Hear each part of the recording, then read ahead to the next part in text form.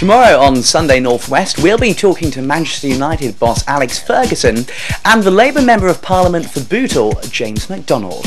So, for an in-depth look at all the region's news and issues affecting the Granada area, join me, William Brougham, at 1:30 for Sunday Northwest tomorrow, only on Granada. Big issue of the day. Why do you think more people voted for Brian and Helen in Big Brother than voted at the general election? Oh, that's a very interesting question. I think because far more people are interested in other people's lives than they are politics. So what has Brian and Helen got that William Hague and Tony Blair haven't? Well, they've got a bit more style, they've got a bit more charisma about them, haven't they? They've got a lot more oomph. They're a lot more livelier, aren't they?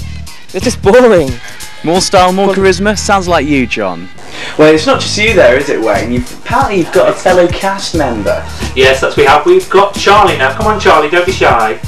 He's quite a shy little fella. He's a shy boy, isn't he? I've met a few like him. Yeah, he's a... So what have you got to watch out for, Wayne? Well, in the panto, you've got to watch out because Charlie will be popping up every now and again. And when you see Charlie, kids, I want you to say, "Hello, Charlie!" Hello, Charlie, I'm still a kid. Tell me one more thing, Wayne. Just tell us, the Granada viewers, how we can see the panto. Yes, if you want to book the panto seats, please phone 08700 642 843 and you'll be able to get your theatre tickets. We're running till February and it's going to be a fantastic show. He's been plugging me all night.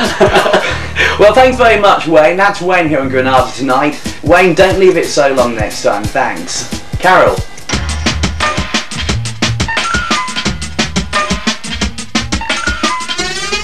Thanks, Carol. With Posh Spice's new single out on Monday, we've got, and this is a good one, we've got Christina Samachatta, Posh Spice's hairstylist, with us right now. Thanks, Christina, for coming on the show. Hi. Now, I want to get to the nitty-gritty. What is it actually like working with Posh Spice?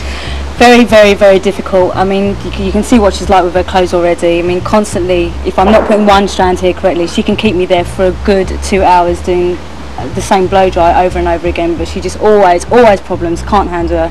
I'm actually hoping to find someone else. Is she is she a really bad customer? Difficult? Well, at first she was really nice, but I suppose she's just trying to show off that really nice image at first, but she's actually complete, well, I can't really say it on camera, can I? Perhaps the world's greatest soap moment took place not a million miles from here, in sunny Melbourne. Cast your minds back to 1987, to a sunny Ramsay Street, where a young Scott and Charlene are walking down the aisle to the sounds of Angry Anderson's Suddenly.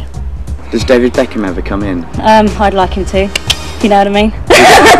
Tell me, does she have any gossip about any other celebrities? Who does she hate? Well, you know, there's all these rumours going around about Sophie, Eleanor Baxendale, but it's all a lie, really. She's not really going to tell anyone. The only people that she hates is Jerry, but I think the whole world knows that by now. One last question. Will you be buying her new single? I could look at it in the single shop, but I don't know if I'll be buying it. As long as she comes in to get her hair done, I'm happy. Well, as long as it's a cut above the rest. Yes, exactly. We'll be seeing you soon, and you can do my hair anytime. Oh, that's all right, darling. Come get an appointment. Come back soon. Okay, Thanks, then. Christina. All right, Thank you. Thank you.